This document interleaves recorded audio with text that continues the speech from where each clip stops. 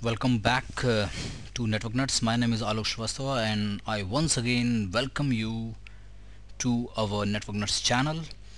So, what's next? What I'm going to show you. First thing first, it's actually the November is ending here in Delhi and it's going to be really chill in the morning and then in the afternoons. So the morning and the afternoon and the evening, sorry, the morning and the evenings are really chill. And those who are from India knows very well that Delhi winters are really notorious. We have a song in our Bollywood also that Pyar Tera Dilli Ki Sardi. So means it's going to be chill. So let's start with a hot topic on the starting of the winters in Delhi. So I'm going to show you how to restrict certain file types access via Samba. The point is that you have a folder. I'll show you. I have again that particular virtual machine for you. I want to restrict certain files types access via Samba. Means I have a folder that contains n number of types or n types of file. It has got PDF file. Okay, let me show you. I've got a virtual machine here running for you. So in this virtual machine I have a folder here, data. This data folder is to be shared with my Microsoft clients or the clients who are accessing it via Samba. So now this particular folder contains some mp3 files, also some java files, also then I've got a books folder here. Then you've got some, let's suppose you've got so many types of files, those are in this folder. Like in this books folder I've got java files, some mp3 files, some pdf files, some doc file. So what happens when I share the data folder? As you can see that the books folder is under the data folder.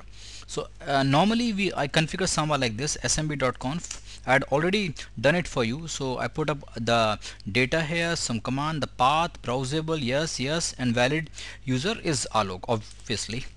So I just save, I start the service. What happens now, as this folder contains all types of files, java file, mp3 files, whatever. So if I'm trying to access it, as I open it, I had made a connection already for you. So when I try to access it from a window machine or some other machine, let me try from here. Here it is. So here I've got the data folder here. In this I can see java files, mp3 files, and I go inside the books folder. I can see the relevant file like the pdf and the doc, but the clients or your clients are also able to view the files. Those might not be relevant for them, or you don't want them to be viewed over the Samba. Now the point is that how can I hide these files? I don't want them to view these files while they are accessing my file system via Samba. Very simple, let's do this trick. So again I go back to my virtual machine. What you need to do is just simply open up your configuration file again. It's a very simple hack. Just write here one line, veto files, and then the extensions that you want to hide. Say I give mp3, java. In my case you can keep on adding other extension types if you wish to add. Remember, the slash is just a delimiter here. So in my case I am just making sure that my clients, those right now are able to view the java and the mp3 files, should not be able to view after this configuration. Fine, I just write this line, veto files, and then the file extension that you want to hide to be accessed via Samba. You save and come out, obviously, and need not to tell that you need to restart your Samba service. That's great. Now how can I check it out? Look here, I go back on the client. It's a different machine, it's actually a Ubuntu machine, and I just do a refresh here.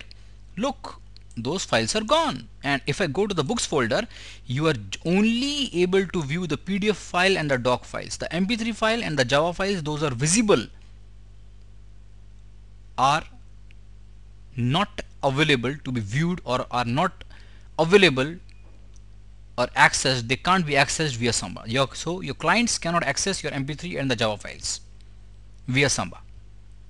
So I hope you get this small, very small video or a very small trick, but this, it can be a really like very important for you. So veto files and then the extensions that you want to hide.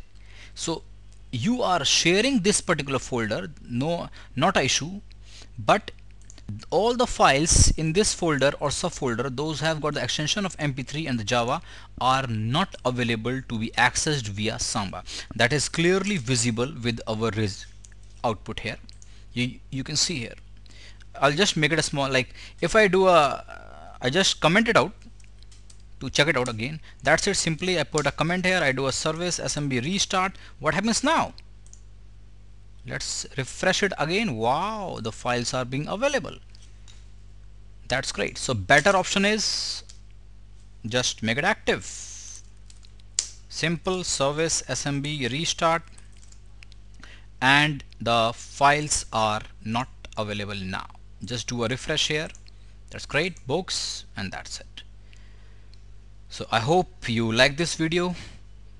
Thank you very much. God bless and take care. The winters are here. Oh, that makes sound.